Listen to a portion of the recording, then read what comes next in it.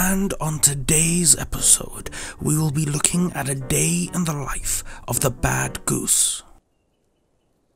If you listen carefully, you can hear the faint sound of the bad goose emerging, and like a light in the darkness, it shines onto our screens and our souls, first learning to move using the left mouse button.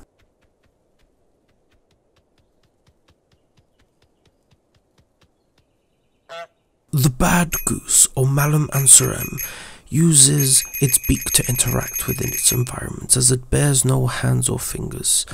And now, with the development of control, it can crouch to pick things up off the ground.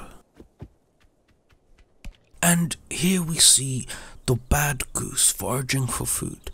But being the trickster of the animal kingdom, it is more likely to ruin the food of other species before it first eats. Here we see it dipping the sandwich into the pond, as it knows the human goose does not like his sandwiches soggy, but firm, like an apple or a clergyman's lap. Now we see it place the food back as if undisturbed and make its escape. The bad goose, believing it has found a suitor in this farmer, displays its wingspan as if to say, "Have you seen anything this big before?" But feeling the loneliness of the rejection, it then heads for the cabbage. The goose, trying again with the farmer, displays its wingspan, thinking to itself, "Why couldn't I have been born a pig? Then maybe I could have been with a prime minister." It has been known to happen, but only on rare occasion.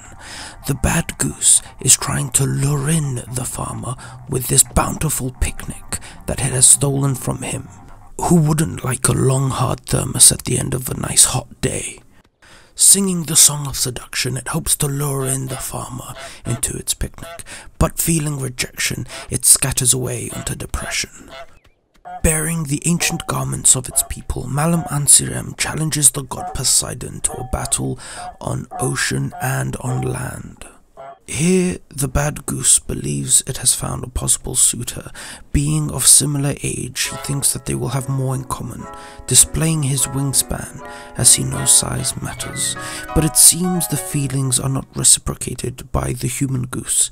Therefore, the bad goose has now transformed itself into a Luftwaffe, chasing the human goose around in a display of dominance, shooting it down with its honks and beeps.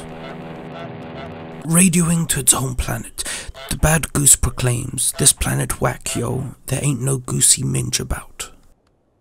The bad goose, bearing a disguise, once again tries to befriend the human goose, stating such things as, "I can provide a better life, lots of sugary treats, and fun times back at my goosey land ranch," although its offer again being rejected. And there you have a day in the life of the bad goose. Join us again when we look at the most carnivorous species in the animal kingdom, the Kardashians.